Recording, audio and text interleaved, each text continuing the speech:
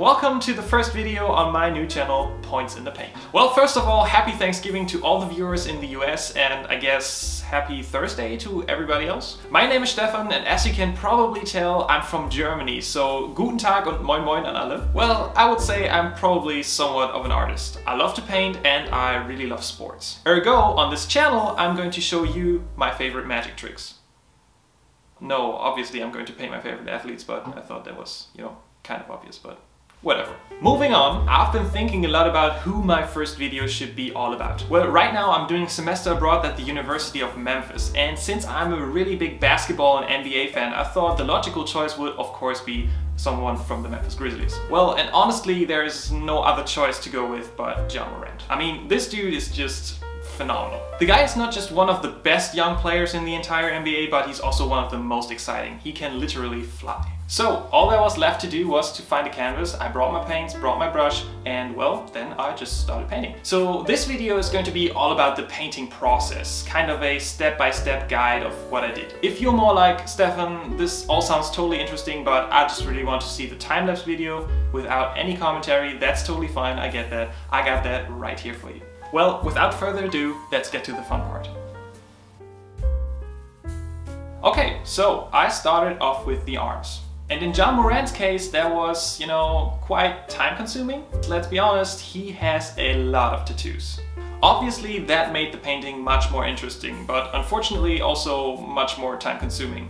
Well, it took me quite some time to figure out all the tiny details on his arms, and overall I spent a whopping 12.5 hours on this painting. So yeah, patience was needed. Then of course I started doing the face, and I always say the face is really what makes or breaks a painting.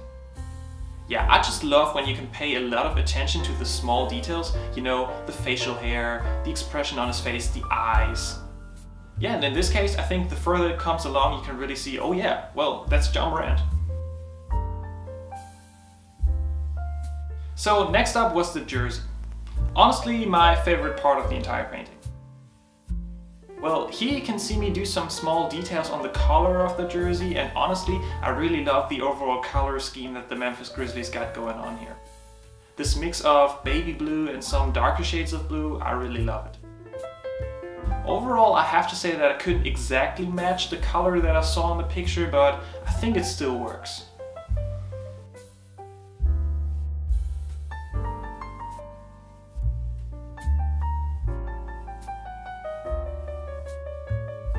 So yeah, once the jersey was done, all I had to do was to finish the shorts and then add some paint splatters for the background.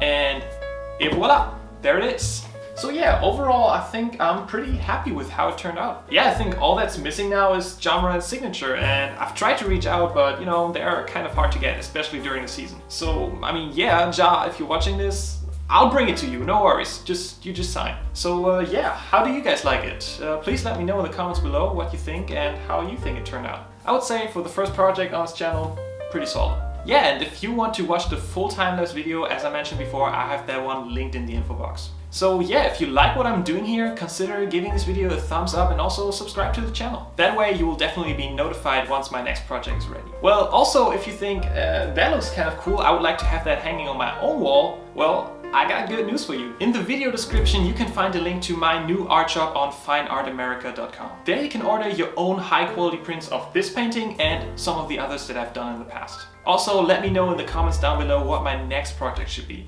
Honestly, I have already filmed one, and just a quick tease. Soccer fans better get excited for this one. Well, that's it for me. Hope you all enjoyed the video, and I will see you next time. Bye bye.